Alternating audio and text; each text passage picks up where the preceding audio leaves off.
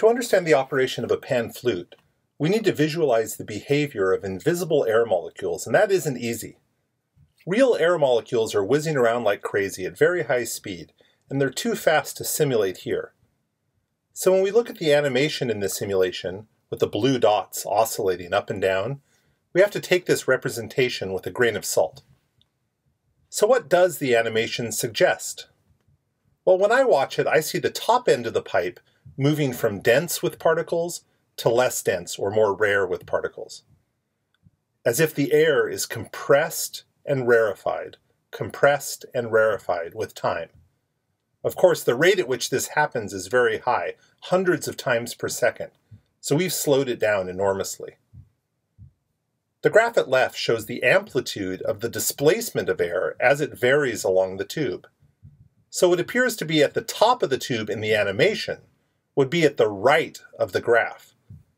Likewise, what appears at the bottom of the tube in the animation would be at the left of the graph. As you can see, due to there being a cap at the bottom of the tube, there is little up and down motion there. The particles simply can't move past the end. Likewise, because the flute is open at the top of the tube, there can be a great deal of back and forth motion there. So we see in the graph at left that the open end of the tube has a lot of back and forth motion of air, and the closed end of the tube has very little. We call the closed end a node and the open end an antinode for displacement. As you can imagine, at the bottom or closed end of the tube, the pressure varies up and down enormously. The open end of the tube is open to the ordinary air pressure, and the pressure there doesn't vary much at all.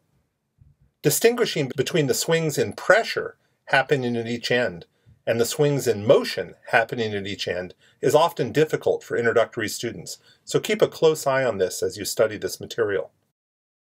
The slider at left says we're blowing in the tube that produces the musical note E flat. If we adjust the slider, we can produce a different musical note. The musical note we hear is just the frequency of oscillation of the air. Longer tubes produce lower notes. Shorter tubes produce higher notes. Let's choose the B flat note. If the air can't displace up or down at the bottom, but must displace upward and downward at the top, there are only very specific shapes of the amplitude diagram that will meet these criteria.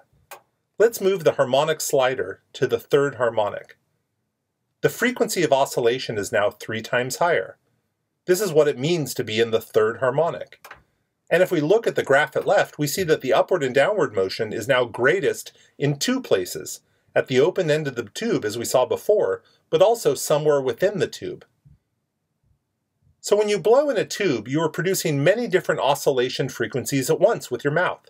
That is what makes it sound like white noise, a mix of high and low frequencies all together. These sound waves travel in the tube, and some constructively interfere, and others destructively interfere. Standing waves form that obey the constraints we put on our system, that the displacement not vary at the closed end, and that the displacement vary the most at the open end.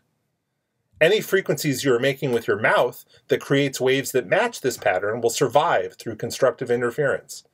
And any frequencies that you make with your mouth that do not match this pattern are canceled through destructive interference. In this way, the tube acts as a kind of selector, amplifying the sound waves you are making that match the length of the tube in appropriate ways. How much do these different frequencies contribute to the sound you actually hear? Measuring this is the job of a spectrum analyzer. As we see in the graph at top right, there are amplitude peaks at different frequencies. The sound we hear is a combination of all those different sounds, a fundamental note, the lowest frequency, matching the name of the note, and then overtones at 3 times, 5 times, 7 times, and 9 times the frequency. Why the odd pattern? Let's scroll up through the different frequencies. As we see in the fundamental, there is 1/4 of a full sound wave represented in the standing wave. A full sine wave oscillates over a wavelength that's 4 times as long as the shape shown here. If we move to the third harmonic, we see 3/4 of a full wave. If we move to the fifth harmonic, we see 5/4 of a full wave, 1 full wave and then another quarter wave. If we move to the seventh harmonic, we see 7/4 of a wave, a full wave, and then another 3/4 of a wave, and so on. In other words, only standing waves with wavelengths that are odd multiples of a quarter wave will fulfill our criteria that the amplitude of air displacement be 0 at the closed end and maximum at the open end of the tube.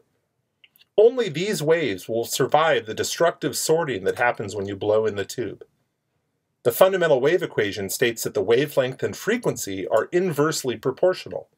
So if you make the wavelength 3 times smaller, the frequency increases by a factor of 3, and so on. Many years ago, music, mathematics, and science were all a single discipline. Hopefully this simulation helps you understand why. Thank you for watching.